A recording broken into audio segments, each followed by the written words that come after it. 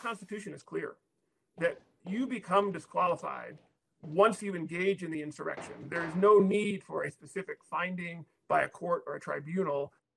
Right now, Colorado Supreme Court making a historic decision that could play a major factor in next year's presidential election. Former President Donald Trump is ineligible to appear on the state's primary ballot next year. The Colorado Supreme Court deemed Trump ineligible because of his role in the January 6th insurrection on the U.S. Capitol. Now, this decision could have implications nationwide, including right here at home in Georgia. Atlanta News First Rebecca Schramm is live at the state capitol. And Rebecca, political operatives are watching that Colorado case very closely right now.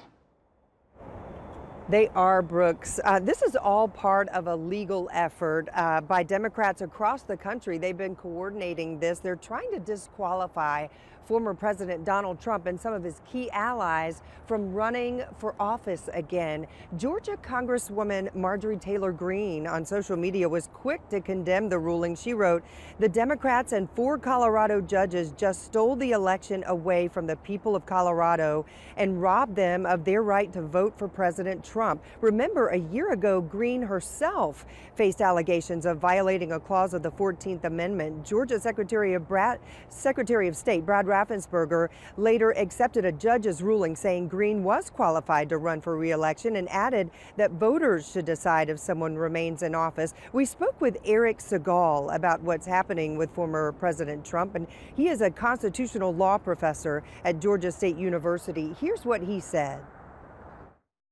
The reason I don't think Donald Trump should be disqualified is because whether or not he engaged in insurrection under the law is a cloudy issue. Maybe he did, maybe he didn't. And I think reasonable people can disagree on that question. To disqualify the front runner of the Republican Party and a former president, we need certainty.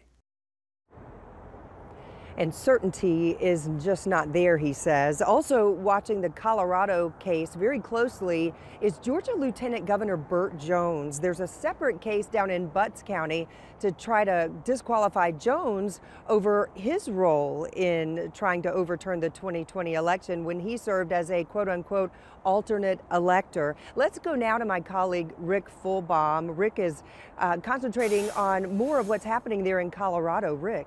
Well, Rebecca, thank you. This historic Colorado decision was in response to a lawsuit that was brought by a group of Colorado voters who questioned Mr. Trump's eligibility based on his actions January 6th. Their question, whether those actions and his words telling the crowd to march to the Capitol and fight for their country violated Section 3 of the 14th Amendment, which disqualifies from office anyone who is engaged in insurrection or rebellion against the U.S.